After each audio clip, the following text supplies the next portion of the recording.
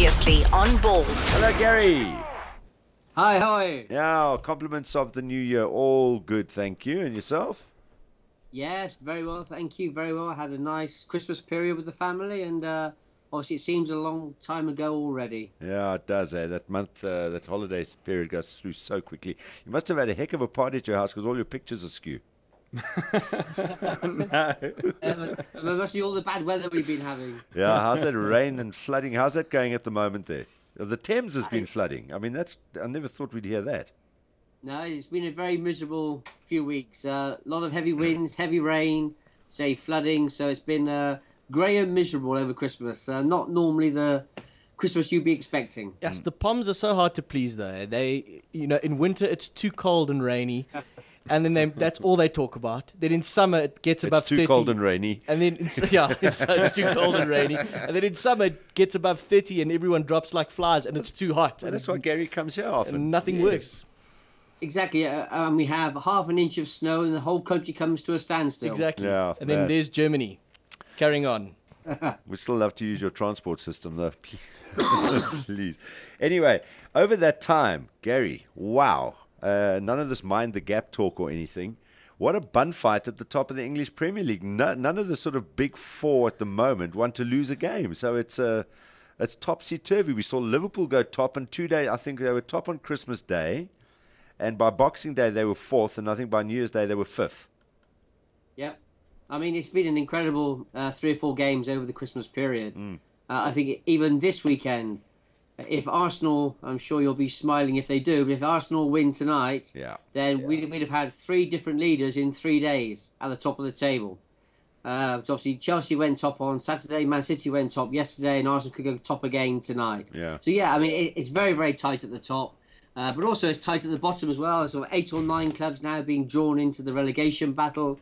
I think it's probably one of the most interesting premierships for a long, long time. Absolutely. And in context of what's coming up, tonight's game is vital for Arsenal because Villa obviously beat them in their first game. They win tonight, they go back on top, but they've got a pretty comfortable, and I say that in a very sort of loose way because no game is comfortable, but they've got a pretty comfortable few games coming up. So they've gone through their amen corner, so to speak, whereas a lot of the top teams will be coming up against each other. So they'll need to get through tonight, stay on top, because they've got Palace, I think they've got Fulham coming as well. So they've got a couple of comfortable games before, I think it's you guys actually coming up soon as well. Yeah, and I think, to be honest, when you look at it on paper, Arsenal, as you say, have got a very comfortable few games coming up where you'd expect them to get maximum points. Yeah. Having said that, the Premiership doesn't work like that. And, there's been so many upsets this season where, teams you're expecting to get the results, they don't. Say the first game of the season at the Emirates and Villa beat them there. It was a huge shock. And I think throughout the season, you look at all the top teams, they've all been throwing away silly points. Yeah. So, yes, I think for all people chasing at the top there, it's a case of staying concentrated, making sure that the players are approaching the games like the games against Fulham, as in the games against Liverpool and United and Spurs, because if you don't do that, you will come a cropper. Yeah. I want to ask you about Man City because, look, if you look at all the sides, I watched Arsenal. I'm not 100% convinced that they can go all the way this year, as much as I'd love to see them do it. But you look at Man City and just the squad he's got and the way they're playing. I mean, they've got a 30-something goal difference already. But I think they've conceded more goals than half the teams in the league. They're conceding a lot of goals now. Do you think that's going to be a negative for them in the run into this Premier League? They're doing the old, as long as we score more than they get, it's fine. But somewhere it's going to come back to bite them, maybe? Well, it's coming back to bite them generally. Obviously, a good result at Newcastle over the weekend, but their away form has been very poor this season. At home, they've been invincible virtually. Beating Arsenal 6, Tottenham 6, United 4. Just scoring goals at will at home. Away from home, they found it a lot more difficult. But if you look overall at a squad of players, and you're saying who do you think is going to be there at the end of the season, currently I have to say that Man City have got a great mix in their squad. They've got a good mix of youth and experience. At home, I mean, the strike force they have is always going to be causing problems for defences. If they can just tighten up defensively away from home, then I think Man City have got the best opportunity of winning it this season. That Newcastle game, that Newcastle goal that could have changed the entire game, the complexion of the game. City scored their second into injury time, so it would have made it 1-1. What was your take on it? Just the highly disputed goal that led Alan Pardew to utter a few naughty words to the Man City coach. Well, well, again, it's a difficult one to look at. I'm not really allowed to comment because I actually work on the FA disciplinary committee, so we have a lot of these issues coming up, and unfortunately, all the ramifications of the managers having to be up before us for words they shouldn't have spoken, unfortunately, after games when they're in their highest state of frustration.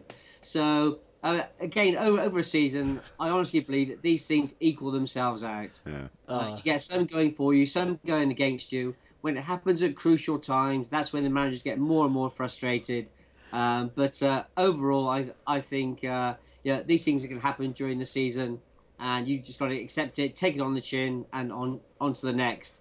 Otherwise, the FA have a lot more work to do. Go on, Gary. Just say it was a rubbish decision and make yourself a YouTube sensation.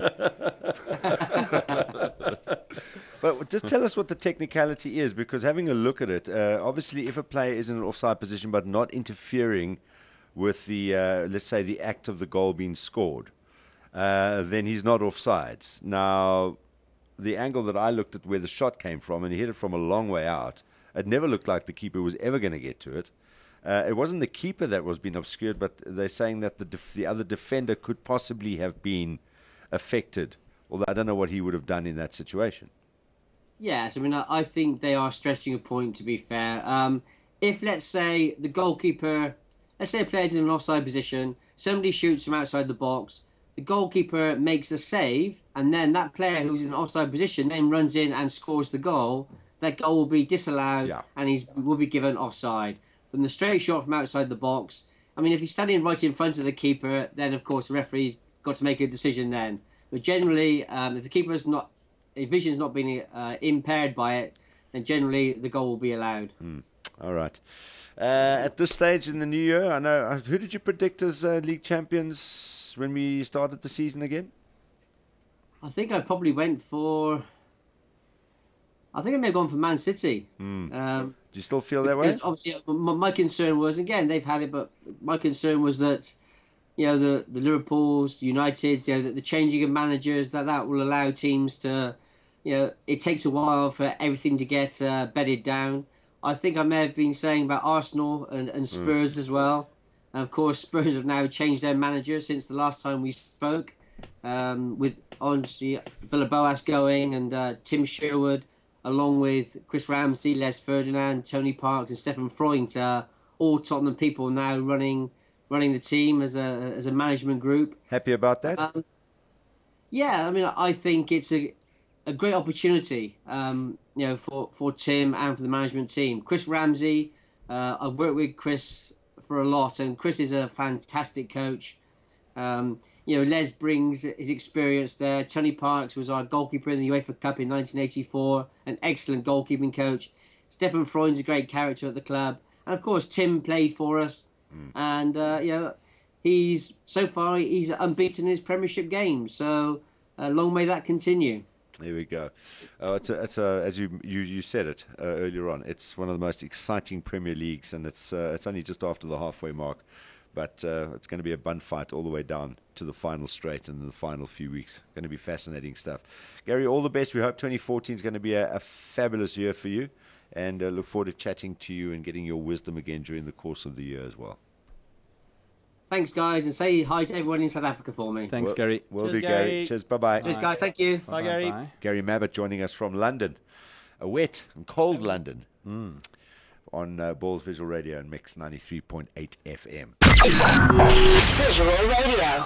Weekdays from 3 p.m. to 6 p.m. Central African Time. Radio like you've never seen it before.